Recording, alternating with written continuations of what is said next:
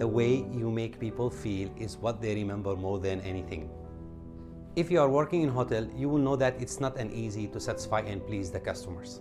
Customers nowadays, they are looking for memorable experience. They are looking for a special moment. They want to spend it in your hotel.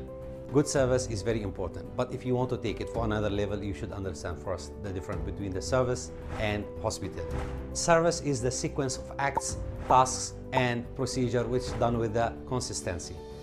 Let me give you a couple of examples. Let's say you are working in the front office and you are making check-in for one guest. You made the check-in smoothly, fast, you give all the information customer need, but unfortunately without any interaction with that customer. You might technically serve him, but it's lack of any emotional connection.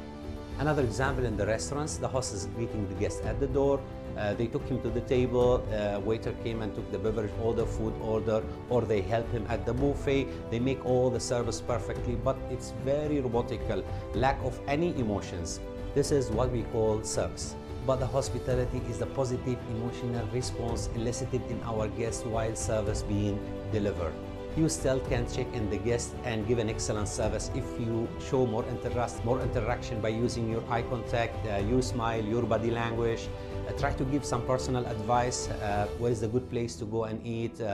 What is the correct time if the guest has a business meeting, early morning meeting? What is the correct time to go if there is any traffic?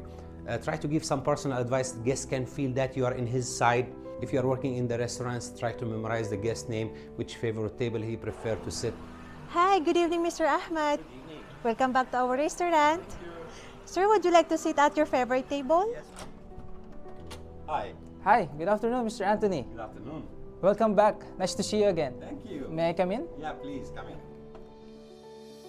What type of food he is allergic with. If there is any new customer come to your restaurants, try to take his contact number, update him if there is any special promotion. Keep a database for your regular customers. It will give your hotel a good customer experience. It will improve your career. When the guests feel that you care for him, you are in his side, you will be in the right side, and you will truly change the game by giving good customer experience for the hotel. As well as if there is any mistakes happening during the service or during the guest stay at your hotel, he will be more likely to forget, and it will be very easy for you to recover. You can have a good service and poor hospitality, or you will have a good hospitality and poor service. But the best hotel in the world who has an excellent service and excellent hospitality.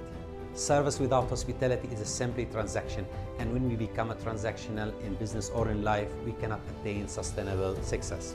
Hospitality is a really big word, but it's built in smallest of movement. It could be in your eye, it could be in your smile, it could be in your body language. Hospitality is an open heart, it's a kindness, it's a generous, showing that you care, which can be heard from the customer.